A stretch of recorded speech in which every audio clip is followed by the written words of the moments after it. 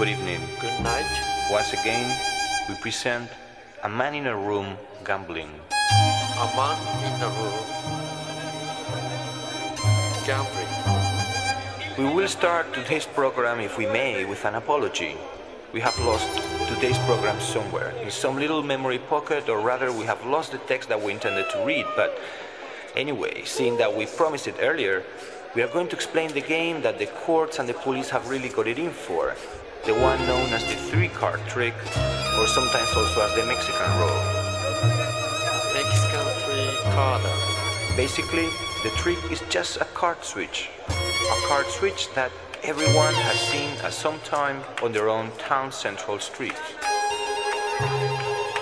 The three-card trick. Using a folding table or a cardboard box covered with a cloth, the performer shows the faces of three cards and slowly lays them down in a row. He pretends to confuse the audience by moving them around on the table.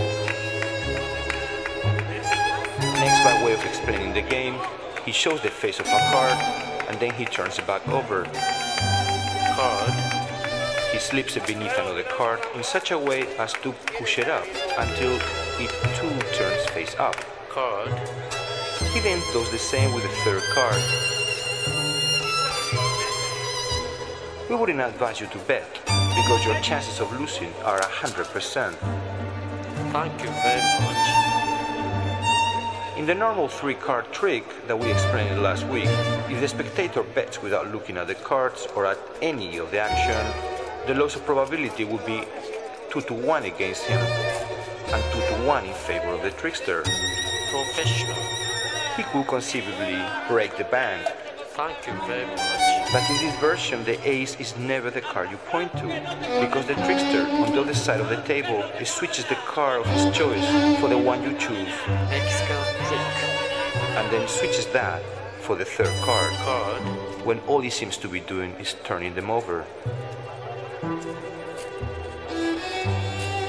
Down the number of plays. Now, let us go over it with the pack. As on every evening, take your pack of cards. Today, you don't need to shuffle because we are only going to use three cards. Three-card trick. Remember that one of them must be an ace. Take the three cards and lay them on the table, face down,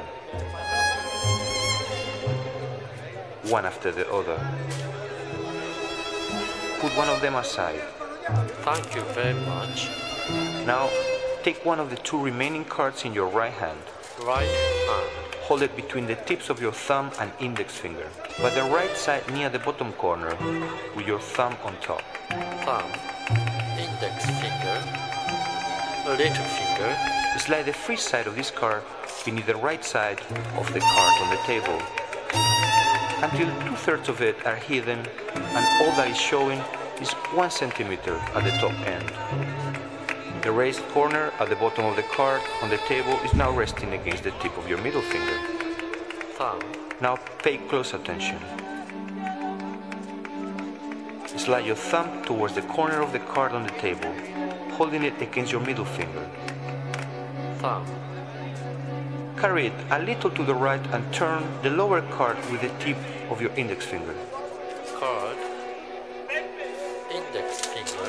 You mustn't show the slightest hesitation while you are doing this. When you slip the card in your hand beneath the card on the table and then turn the one in your hand as if it were the one on the table, you must do everything in a single movement.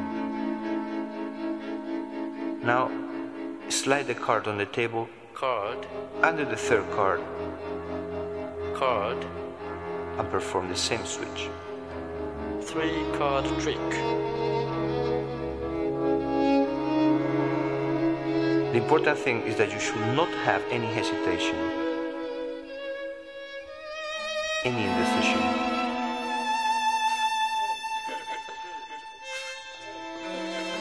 I hope it's a Japanese. Thank you and good night. Good night.